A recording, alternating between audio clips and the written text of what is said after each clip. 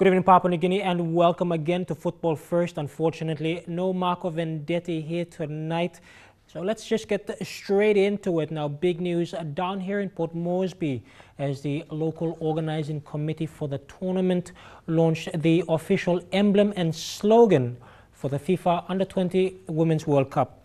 Now, that was held over at the Laguna Hotel, and special guests included the Prime Minister of Papua New Guinea, Peter O'Neill, as well as the Minister for Sport and Tourism, Justin Chichenko. Now, I was very fortunate to be allowed access into the area, and let's take a look at some of the highlights from the launching.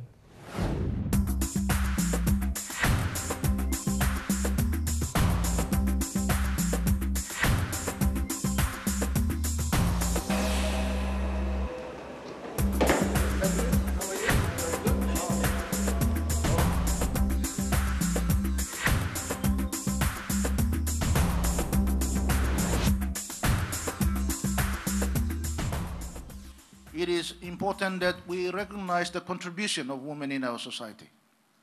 And this particular tournament will reflect further contributions they will make to ensure that the image of the country continues to be advanced.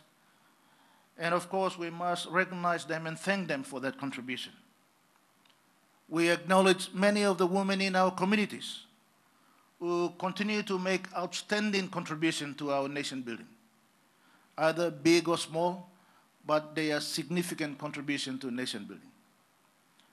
Women on the football pitch at the FIFA World Cup tournament in November and December this year will be outstanding role models for our young Papua New Guinean children, particularly the female children.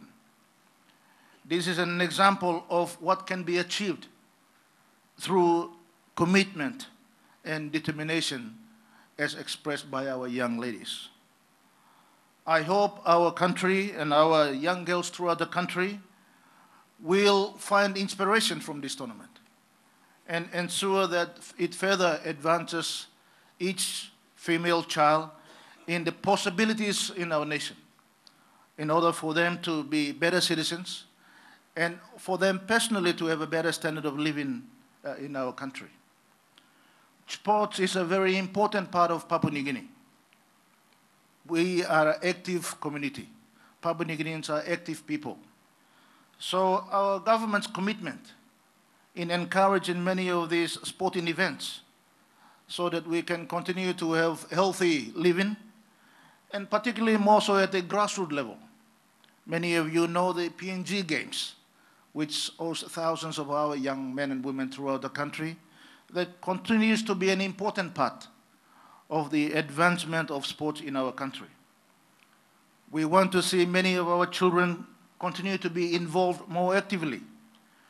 Sport is a great way to encourage great discipline for them and having a healthier lifestyle into the future. We encourage many of the schools in their curriculums to encourage sports as a way of life and a commitment for the young to promote excellence in themselves and in the sports that they pursue. We know that the good Minister for Sports and Tourism and the good active Minister for Sports and Tourism, I'm sure certainly will be traveling around the country encouraging many of our young children to participate not only in soccer but all the other sports that are played every weekend and every day of our lives in our communities. We have encouraging even further for our athletes and our sportsmen and women to be elite sportsmen and women, where they can also have a career out of many of the sports that they participate in. Our country must participate in these global events that are taking place. Sports is not only just a way of life, but it can be a career for many individuals, and we understand that in Papua New Guinea.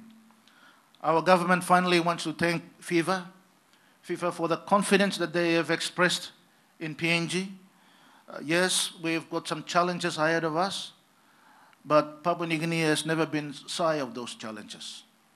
Many of you remember that, in fact, some of our critics wanted us to cancel the South Pacific Games because we were 3 years late, and nobody thought that we will deliver those games on time, and one of the most important games in our country. We have delivered that successfully. Have confidence in yourselves. Have confidence in your country. Have confidence in your government that we will do the right thing so that our country can be proudly displayed with other members of the global community. It gives me great pleasure today that today I now launch the FIFA Under 21 World Cup emblem that will continue to reflect our culture and diversity in the country. And of course, the slogan to inspire excellence in sports for our young Papua New Guineans in the future. Thank you and God bless you. We now have some of the best infrastructure facilities in the world. Look at the new National Football Stadium. Look at the Segum outdoor stadium and indoor stadium, the complex there.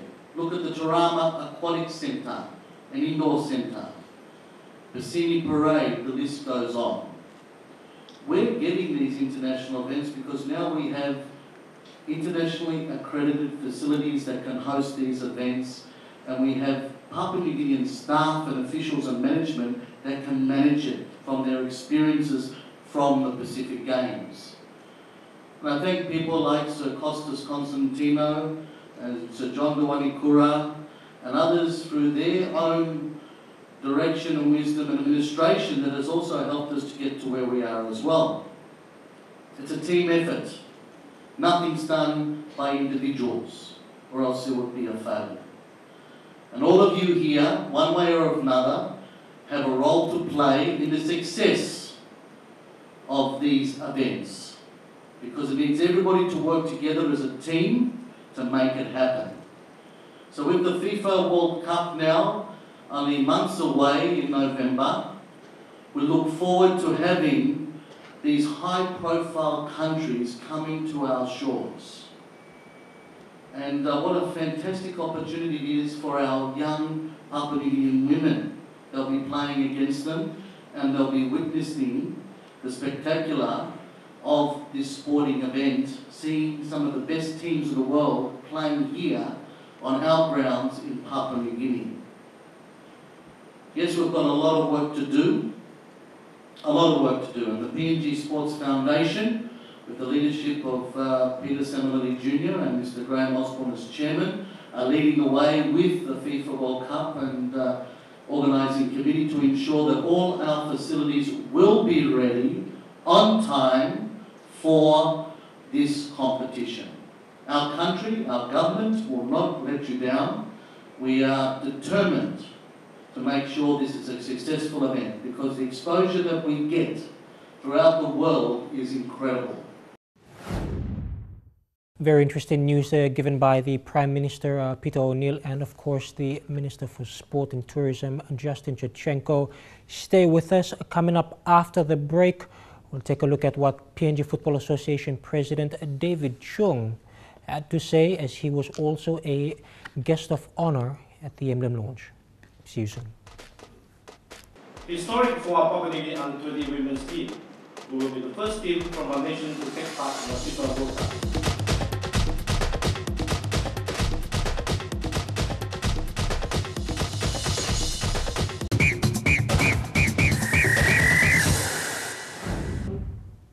Welcome back to Football First. Now, PNG Football Association President David Chung was also a special guest at the emblem launch, and he did express a lot of gratitude as he presented to the various delegates his plans and visions for football in Papua New Guinea and throughout the region. Welcome to this historic occasion for football in our country. The launching of the official emblem and slogan for the 8th editions of the FIFA Under-20 Women's World Cup, which is to be hosted here in Papua New Guinea from the 13th of November to the 3rd of December 2016. On behalf of the Papua New Guinea Football Association and the football family of our country, I would like to thank the Prime Ministers, the Ministers for Tourism, Arts and Culture and Sports, all Cabinet Ministers, including the Chief Secretary, for giving us the blessing to host this historic event for football in the country. Historic for our Papua New Guinea Under-20 women's team, who will be the first team from our nation to take part in the FIFA World Cup.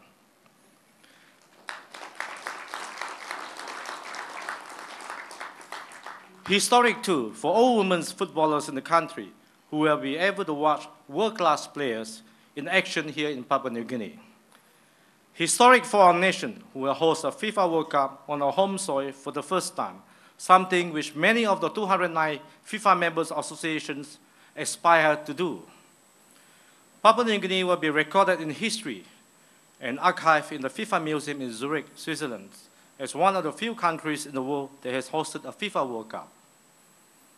The launch tonight of the official albums and slogan coincides with International Women's Day. And the hosting of this tournament will help to inspire our women and provide them opportunities to excel. Our official slogan for the tournament is to inspire, to excel. We are sure our women will excel as they contribute to the successful hosting of these tournaments. To show the world the real Papua New Guinea, a beautiful and unique tourist destination with a safe environment to inspire international guests to visit. To show the world we can excel and host a successful high-class tournaments in our well-equipped facilities. The legacy left behind in this World Cup will be enormous for our people, especially for women and football in the country, and also the skills they learn in managing such world-class events. I thank all respective government agencies, the private sectors, and individuals who work in collaborations to support these tournaments.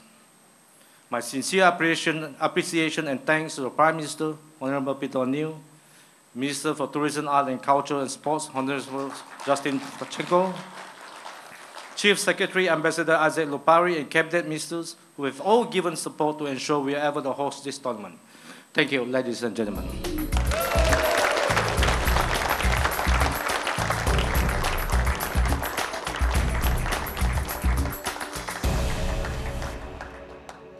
Fantastic to get the emblem above the line, to get the emblem in the public space, and from here on, yeah, I think full steam ahead to November the 13th and kick-off. It's exciting for the local organising committee. I think it's exciting for the football family of Papua New Guinea, and it's exciting for the country in general. So, no, we're really happy to have it, to have the emblem launched and to have something that we can look at now. It's not just stadiums and training grounds. We've actually got an identity and a logo moving forward. So yeah, very happy. I don't think we can ever relax by any stretch of the imagination. The clock is ticking. The kickoff is scheduled for the 13th of November.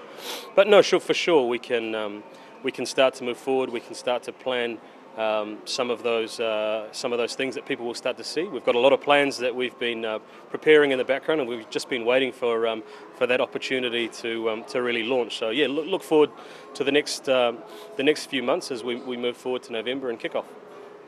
Now, just to finish, Denise, during the Pacific Games, they had what we call milestones, 100 days out, 500 days out. Something similar we can expect from the FIFA Under 20 Women's World Cup? Jeremy, I wish we had 500 days out. I really do. Look, our next milestone is realistically 100 days to go, which is August the 5th. And then from that point, we're really into delivery mode. We expect the participating countries to come for an inspection of Papua New Guinea. All 16 teams will be in country. We expect that to be around the end of August. But for sure, 100 days to go. August the 5th marks really the last section of the preparation. Not forgetting, of course, the OFC Nations Cup in May and June, and it's an opportunity for the football family of Papua New Guinea to enjoy some football here in the country prior to what we think is the big event later on this year. It's a very good development, positive development. Any type of regional and international event that we host or comes to our shows, we should welcome it because it's an opportunity for us to promote our nation and our people as a destiny for everything, for sports, for tourism, for business, for investment, and that gives us the opportunity to create, pathway for our young people, especially creating jobs, creating income, creating opportunity that they would not otherwise have. So, yeah, we are looking to become a city that is becoming a regional hub for sports, and I think, nobody should complain about it. We should welcome it with open arms. But let me also say this too, that The fact that all these regional and global events are coming to Port Moresby is also because we have done the hard work. We have start to begin and on the way to changing and transforming our city. We are cleaning it up. We are dealing with violence. We are reducing violence. We are dealing with some of our bad image, and the world is applauding that and appreciating that, and that's why it gives the confidence for them to allow us to host these events. From the Pacific Games last year, now to the Under-20 FIFA Women's World Cup, we have the Rugby League World Cup next year, and then we also have APEC, and in between we have all those other events. So it's paying dividend, the hard work that we have been doing in the last 5 to 6 years. It's paying dividend. Now, coming up after the break, we take a look at Madang FC midfielder and captain Max Segum. So soccer is a changing style of living.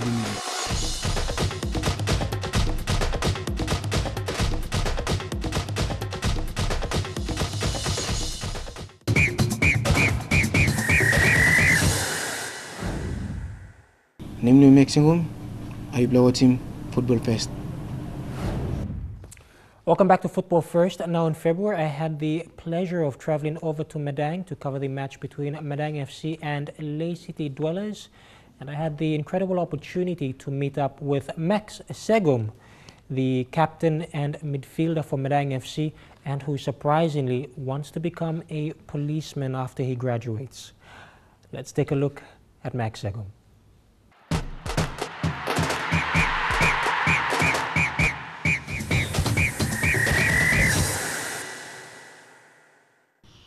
Meet Max Segum.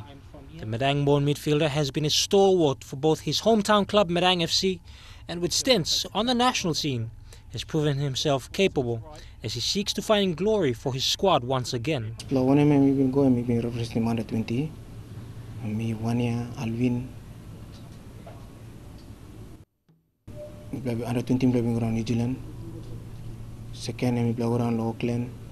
Me, Alvin. Wania, Jamal, Laguran. Third, me Laguran Indonesia. Still the same man. Me, Alvin, Wania. So kind of some.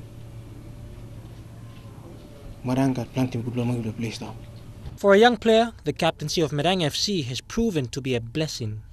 I feel some time play on the young player. Kind of some Madang is producing plenty of good player. And so Nilans.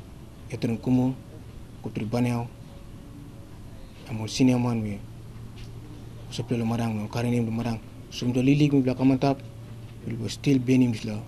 One of something, setting pins from the still ban him. The Madang and we will producing plenty of good player, so go out and play. In 2015, the 24-year-old guided his club to the pinnacle of the Telikom National Soccer League Grand Final, albeit succumbing to a devastating 5-1 loss at the hands of a rampant Lay City Dwellers. A feat he rates as a highlight of his career. For Segum, however, he believes that the success he has achieved has much to do with his teammates. It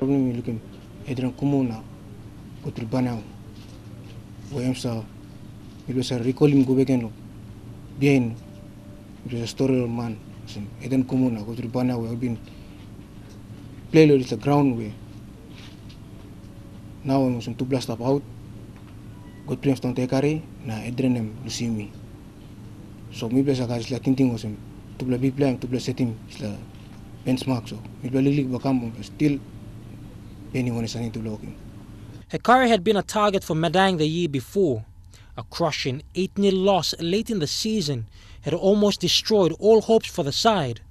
Although they did bounce back to beat the then defending champions in a shock win. Perhaps the upset of the year.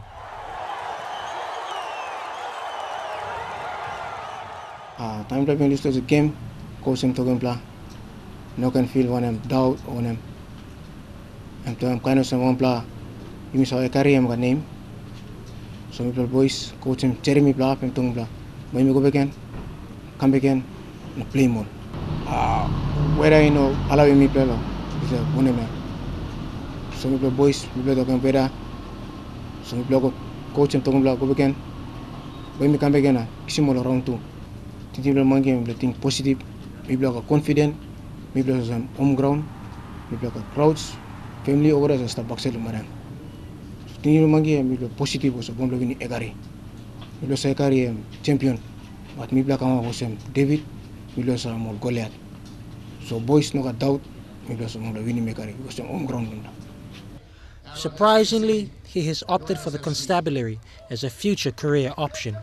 Now I'm generation limi planting can illegal crimes, illegal town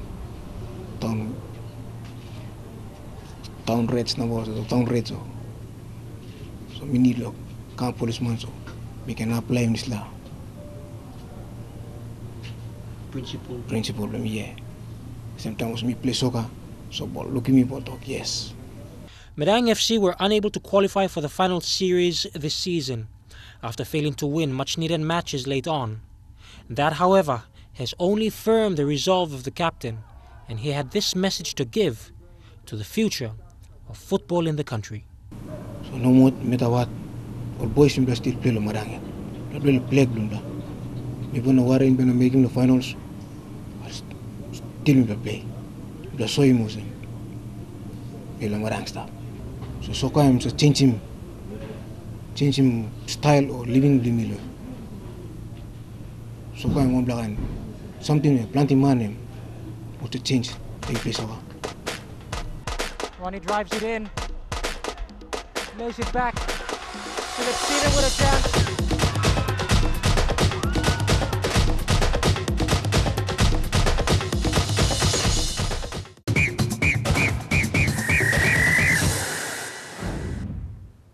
And welcome back to Football First. Now, over the weekend, we had very interesting statistics that happened in the matches between Welgris Moresby United and PK Rapatona, and that ended with a 1-0 victory to the home side down here in Port Moresby, while over in Ley, it was not surprisingly, a 0-0 draw between Ley City Dwellers and Hekari United FC.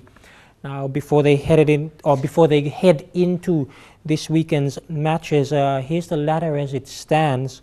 We have Ley City and Hekari both on 10 points up at the top of the table with 3 wins apiece, and of course that solitary draw. While for PK Rapatona, they were fortunate to garner a 1-goal victory over Welgris. Brilliant goal taken by Philip Steven. And what happens is this weekend we have another massive round of matches over in Ley. It'll be the match between PK Rapatona and Welgris Moresby United, while most definitely what many have called the grand final preview will be held on Saturday, and that is between Ley City Dwellers and Hekari United, and we look forward. MTV will of course be bringing you that match, which will be held over at Bicini on Saturday at 2 p.m. Now, also tomorrow, Thursday, the 10th of March, we've got the Port Moresby Corporate Futsal Challenge that will be held over at the Sir John Guy's Indoor Complex. I'm looking forward to it. I don't think I'll be participating, but I'm pretty sure we're going to see some great action happening there. It starts tomorrow on Thursday and goes all the way through until Sunday afternoon.